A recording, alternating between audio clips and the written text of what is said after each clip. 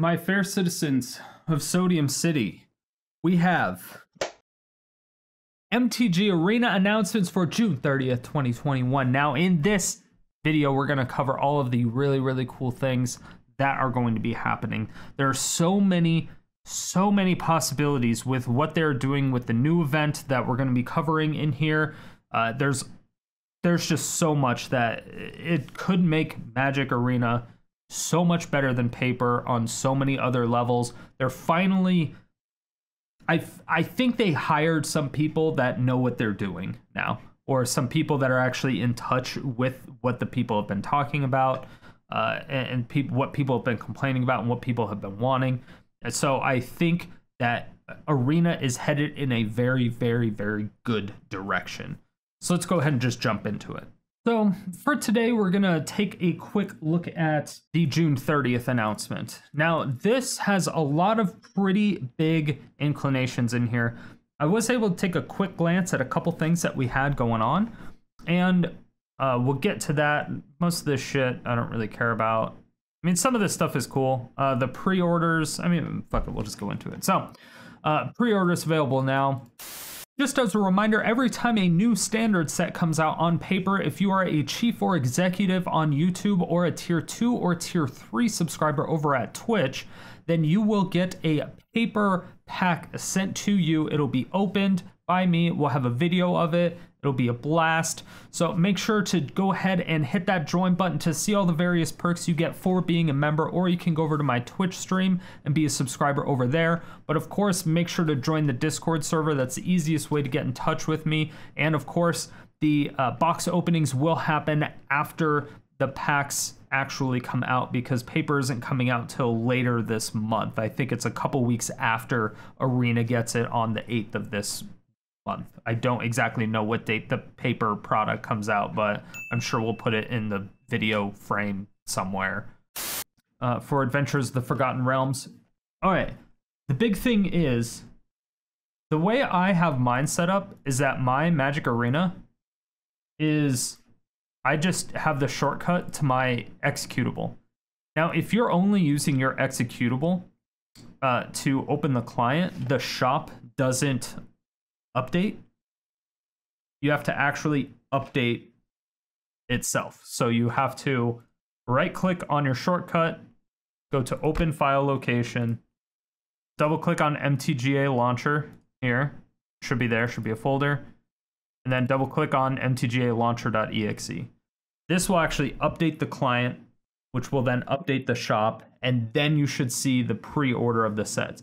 Apparently, the pre-order was available for like a week and a half before I even fucking saw it. It was in the store. I didn't even see these in the store for like a week and a half or 2 weeks or something.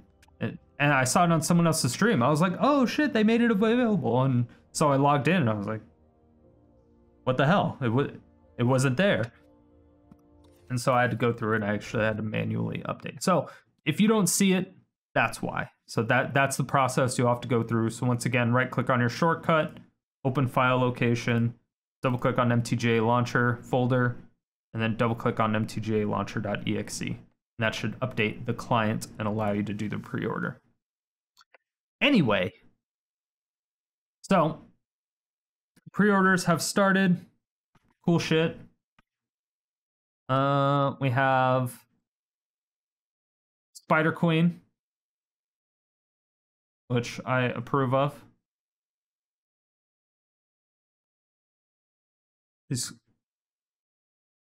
I mean,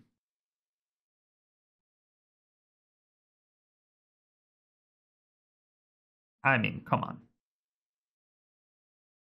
It looks cool. I think she's a shitty planeswalker, but she looks cool. That's all that matters, right? Yeah, you get the packs. This just goes over what the pre-order is. All right, so the plate bundle, you get the sleeves. Okay, we don't care. So those are each of the bundles. This is the pet. Yay. So, Mirror Mirror Rewrites Historic July 3rd through 6th. This is the important thing that I want to stress more than anything else. I think this is very, very, very, very good. So July 3rd through 6th, step through the looking glass of an alternate reality where Oko, Thief of Crowns, is just another great historic card. Just another great one, like it was terrible to begin with. Or Teferi Time Raveler is more of a friend than foe to the format. Yeah.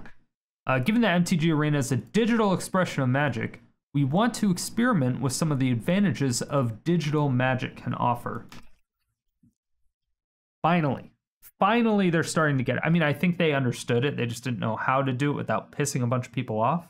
But their reason, before we even get into this, like just this statement here, historic, they've said, is curated for MTG Arena. It's arena-only format. It's not an MTGO. It's not on paper. There's not like whatever sanctioned paper tournaments for it. It's only Magic Arena. So they can do a lot of cool stuff with it if they go out of their way to do it. And that's why they can do the historic anthologies and pick and choose cards to ban. They can possibly do restrictions, be like, okay, you can have one of these cards in your deck, or you can have 3 of these maximum, and things like that, that they can experiment with a lot of different things, which I think is really cool, and it allows them for a lot of power. But more importantly, they can actually change the text and rules or whatever on specific cards because it's digital. You know, there's something called like testing 1. You're like, actually, testicle 3. You know, you just change whatever you want. So we want to experiment with some of the advantages digital Magic has to offer. Mirror opens a portal to a historic event which 12 banned cards have been rebalanced. I like it. I like it a lot. Allowing you to play with those versions instead. This event is all access, which is also fantastic, meaning all cards are available to you. Build your deck, even if they're not in your collection. Obviously, when a card gets banned, everyone gets refunded the wild cards anyway, so most people probably don't even have these cards. So that part was kind of necessary. But the rebalanced cards have the MTG Arena A logo on it, which you'll see here. Before their names, note the logo is mythic rare colored version on all these cards is independent from the card's actual rarity. So you see, this is a rare Agent of Treachery, but the Mtga, whatever. In exported deck lists, the cards will appear with A- at the beginning of the card name. Good to know. That's actually really cool how they go out of their way to say little details like this. Most people won't even think about this until they're trying to share deck lists. Like, at all. Most people won't even think about that. And the fact that that was like one of the first things they did, I think that's really smart. If you want to import the deck, use rebalance cards, be sure to include the A- before. See, and again, that's really, really cool, because if you're doing the... You have things like Historic Brawl. Ooh, this is interesting. Okay, so you'll have Historic Brawl, you'll have Historic, and then you could have rebalanced versions of cards. So with that,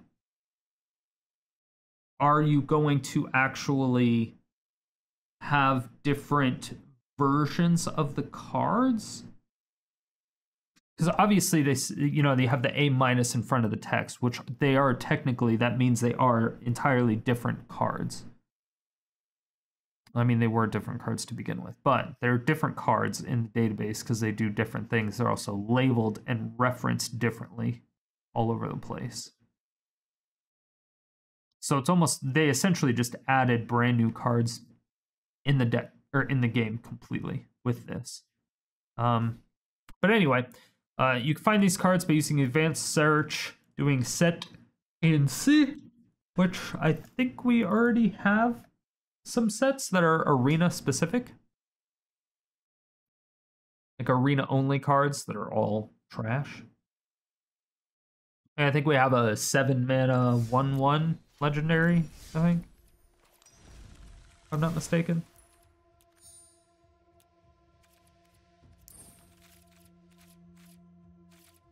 No.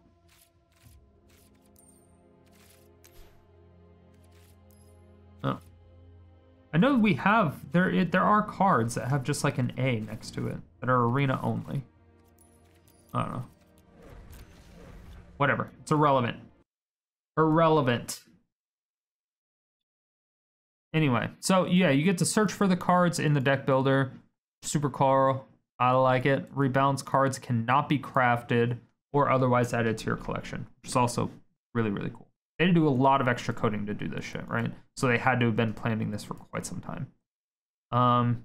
So some of the cards, Agent of Treachery, the rebalancing, enters the battlefield ability triggers only if it was cast from your hand. I really like this. So almost, it got like the Zakama treatment. It got the, I mean, there's a lot of cards that were only cast from your hand, right?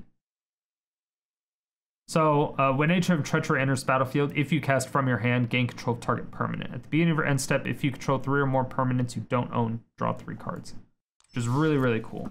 It's a super powerful card, but people were cheating it in on like turn 3 and 4. If you cast it.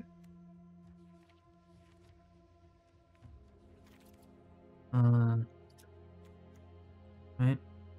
If you cast it. Yeah, so if you cast it. Yeah, there's not a whole lot. Yeah, Waking Sun's Avatar, Angel of Dire Hour. These are the only 2 that I know that are actually like playable. I guess Feasting Troll King is playable. But it'll essentially go into that realm. It'll go into that realm of cards. So that's cool. We like that. We like that that exists. So Field of the Dead, Legendary Land, finally. Now I guess WotC said they didn't want to do Legendary Lands anymore because it feels bad if you have more than one in your hand. So it's like, whatever. But also, not only is it a Legendary Land, which means you can only have one on the battlefield, zombie tokens enter the battlefield tapped, which is like a big nerf. Like a big nerf. I don't even know if that's usable at that point. Probably still is. It probably still is, yeah. It's probably still really good. It's still like passive win condition. They don't really need to do much for. This is still a really good card, even that. But this is probably how it should have been printed. The tapped might be a little bit overkill, but it should have definitely been a legendary land to begin with. But hopefully people start playing that and we can just start blowing up lands again, right? If only these changes were permanent. Fires of Intervention. So yes, the mana changed from 4 to, or from 3 in a red to 3 in a double red. So this is good because I guess like a little bit more difficult to cast as far as the mana requirements. I would have rather had triple red, like 2 and a triple red. If they were gonna increase the mana cost and just add a red symbol, I mean it doesn't really stop much. But yeah, it's the same.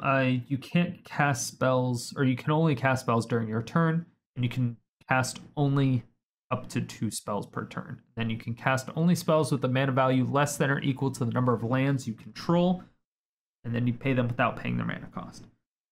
So essentially, you just want to try to get 5 lands onto the battlefield as quickly as possible. So really just turn 1 Grazer, turn 2 Cultivate, turn 3 Fires of Intervention. And then whatever other 5 mana value card you want. But that's basically what you want to do. It's essentially the same thing. I think Fires is probably fine-ish. It's still rough, but it's fine. Next of Fate, it exiles itself instead of shuffling into your library. So it's 7 mana instant, take an extra turn after this one, exile itself. This loses all of its novelty. They should have just not even done anything with this. Like, there's no fucking reason to have this. Like, you should have just been like, you should have just brought Brainstorm back. Or not Brainstorm, Time Warp. Should have just been Time Warp, 5 mana, exiles itself. Even though this is an instant at 7 mana, is still it exiling itself. I don't know if it not exiling itself was necessarily the issue. It was definitely shuffling back in, but it was also shuffling back in from anywhere. So if it got milled, it shuffled in. If it got discarded, it shuffled in. Like everything. So it was just bad. It was all sorts of bad. But now it just exiles itself. 4 mana Omnath. Could we not, though? Right? Enters the enter the battlefield ability is now scry 1 instead of draw a card. That's all they changed? Really? I actually didn't even know that that was an enter the battlefield effect. Honestly, it doesn't seem like much of a nerf. Of all the things, yeah, when it enters battlefield, draw a card. That's it. Which that's obviously really good. Scrying is less good, but I hear from good people that scrying is like 0.5 of a card draw. But I don't even think that's necessarily why Omnath was good, right? It was good because the landfall triggers. So like whenever a landfall enters the battlefield under your control, you gain 4 life if it's the first time. If it's the second time, you add red, white, green, blue. If it's the third time, it deals 4 damage to each opponent and planeswalker you don't control. Like that. I don't think the draw over the scry was the issue. I think everyone's gonna play this because this is just gonna be ridiculous, right? Oko, still a 3 mana 4 loyalty planeswalker, which is still fucking insane to me. Food creating ability changed from +2 to +1. Okay, so 4 loyalty comes in with +1, so it's 5 loyalty when it comes into play, essentially 3 mana. It's like if you turn 1 Grazer, turn 2 Oko, and you're on the play, your opponent has 1 mana out, and the opponent has Oko. That sucks. That feels so bad. It feels so bad. But that's it. But yes, the elk making cost changed from +1 to -2. That, I believe, is a necessary change. Yeah, so target artifact or creature loses all abilities and becomes a green elk creature with the base power toughness 3/3. So yeah, making Oko have a removal ability that isn't free and isn't pumping your Oko is good. Although now it seems like it's unusable completely. -5 exchange control target art. Yeah, I mean Oko's unusable in this state. It's pretty unusable. Once upon a time, if it's the first spell you've cast this game, it costs 1 instead of nothing. Okay. Then you look at the top 5 cards of your library. You may reveal a creature or a land card from among them, put it into your hand, put the rest at the bottom of your library in a random order. This is still pretty good card. Unfortunately, I never actually played with this. I never played with Oko either. I had the pleasure of playing with everything else except with Oko. I think I was around when Once Upon a Time was... maybe not. I think it was banned like the same... Were these banned at the same time? I'm actually not sure. I don't recall. But... yeah, being able to do this for like free is ridiculous. You could put in a tap land to scry or something and then do this. It's ridiculous. Or do this for free and then scry. But now that you have to pay 1, makes it quite a bit better. 4 mana Teferi instead of 3. That's great. Mana cost changed from 3 to 4. Starting loyalty changed from 4 to 5. I like it. You're still in Stomp ability if you do your -3. But it coming out on turn 4 instead of turn 3, that might actually be fine-ish. But I still fucking hate the passive. The passive is what's annoying more than anything else. but I think I still would have liked it. I think I still like it. I think it'd be fine. I think it'd be fine. Gonna see a lot more control decks, which means I'm gonna have to run this with land destruction, right? Uro still 3 mana. Yep. The put a land from your hand onto the battlefield removed, and then life gain and card draw effects remain. So when it enters the battlefield, you draw a card and you gain 3 life, but you don't put a land into the battlefield. So Uro is still pretty good, but it's not a ramp card anymore. Veil of Summer, yes. They should just unban it. They shouldn't. This should be not rebalanced. This should be unbanned. Just period. Or they should just make this change and unban it. It would suck if it's 2 mana, but I guess I'd accept it. It should just be 1 green. They should just unban it. But Veil of Summer, 2 mana, draw a card if opponent casts a blue or black spell this turn. This is insane. Spells you control can't be countered this turn. Just the whole turn. And your permanents you control gain hexproof from blue and black. That's ridiculous. Till the end of turn. This allows for so much bullshit, but it saves a lot of decks from a lot of bullshit from happening. I just want Veil of Summer unbanned. I think there's too many powerful things in the format right now for Veil of Summer to, like, I think it's perfectly fine. Wilderness Reclamation. Ability lets you untap up to 2 lands you control instead of all lands you... Only 2? Ugh. That's, for 4 mana? For 4. Oh. Yeah, that's pretty bad. 2. That's all you get. You get 2. I mean, it's like Teferi. It's like the 5 mana Teferi, right? It's not good. It's not good. They nerf the fuck out of Wilderness. I mean, I'll allow it. I'll definitely allow it. I don't care. Winota ability allows you to look at the top 4 cards of your library instead of the top 6. Okay, this makes Winota better. I think that's probably fine. It puts it more in line with Muxus. So I think Muxus looks at the top 6, maybe 7. Looks at the top 6, but also costs 6. Winota costs 4, so you look at the top 4.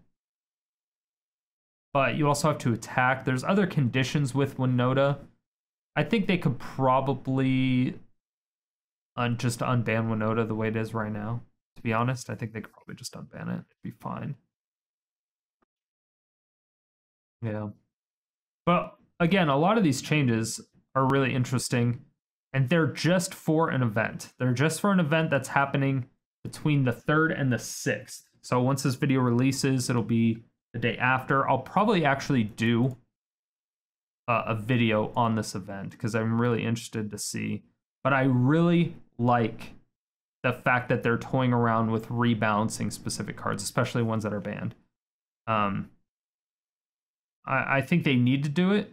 And I think if they actually put this into legitimate fruition and it goes through in Arena, they make it permanent, or they continue to do it to other cards, even if it's not banned cards, but just cards that may need a little bit of a buff, or things that may just need to be toned down a little bit, or like I said, restrictions and stuff like that, changes to rules. I think it's possible that Historic will be the preferred Magic format under Commander. I think it'll be I think Commander is probably going to be the most desirable format, just because you're doing 4 players. If Commander was on Arena, it would be a fucking wrap. Like, it would be a fucking wrap. But it's not. I don't think they're ever going to do that. Well, they can't, but that's a different story. But yeah, I think if they got to the point where they could do that, Historic would just be on a completely other level than every single other format. I know Modern Horizons 2 just made Modern an amazing format as of late. But I think if they ended up making these changes like this and continue to do that, I don't see a reason to play any other format in Magic. So the new State of the Game article goes up on Friday, which is the day that this video will be released. So I'll be reviewing that on stream. So make sure to check out the stream times in the description below. To get the in-depth scoop. Sure. Chromatic Cube happening. Yeah, Chromatic Cube is still going on. I haven't done the Chromatic Cube yet. I don't know if anyone's actually interested in me doing events or videos of the events. So actually, let me know in the comment section below. I'll probably have that as question of the day, but do you actually want to see me do any of these events that happen like once every week or once every 2 weeks? Like the F&M at homes. Like I could maybe do these videos once a week just to do something a little bit different. Not exactly sure, but yeah, let me know. Let me know what you all think about that. Upcoming events, don't really care. Quick drafts, other events, still got Jumpstart. Don't forget to do your Jumpstart. Try to find those elusive Millstone Islands. Beautiful, beautiful islands. Other events, traditional Chromatic Cube. Mirror, mirror, that's what we're looking for right here. Starts on Saturday. It'll be good. June ranked season. The only reason to get from Plat, Diamond, Mythic is one pack more. You get the same card styles within Platinum, Diamond, Mythic. You get the same amount of gold within Gold, Platinum, Diamond, Mythic. Only thing that goes up is the pack. Plat is 3, Diamond is 4, Mythic is 5. It's essentially pointless to get to Mythic. And the thing is, most of the time, from what I've noticed in the year and a half, 2 years or whatever I've been playing Arena, is that people will essentially rush with an aggro deck or a super easy grindable top tier deck until they get to Mythic. Once they hit Mythic, then they'll just fuck around with like whatever off meta weird jank brew thing. So like the percentage part of Mythic, like the lower-ish percent, so once you get into like the mid 90%, like 80 to 95% Mythic is all just like fucking wackadoo shit, right? That's all it is in Mythic. It's really weird. So a lot of people just rush to Mythic for that extra one pack. And then they just fuck around for the rest of the season. I just pretty much fuck around the whole season. It's just sometimes we do a lot of really good decks and it just plows us through Mythic. I think last season and the season before that were the only ones that I haven't hit Mythic for a while. It's been a while since I've hit Mythic. I just didn't care. I never care. So the ranked season, whatever. That ranked season, still nothing. June, July. So even for this ranked, even though a new set comes out in Arena on the 8th, so in 1 week, a new set comes out, and we're still only going to get Strixhaven packs from it, which does suck, but it's whatever. That wraps it up for the announcements on June 30th. Let me know what you all think in the comment section below. And as for yesterday's comment question of the day, I asked you, what is your favorite non-legendary token? Here are your answers.